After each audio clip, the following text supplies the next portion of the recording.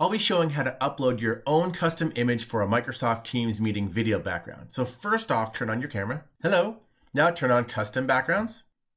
And in the upper right, you're going to see this add new. So click that and you're going to see I have some images. So I'll upload one and hit OK.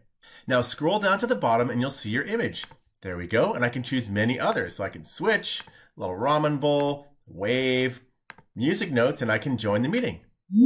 And there we are. Now, if I want to change my background in the meeting, I click ... show background effects.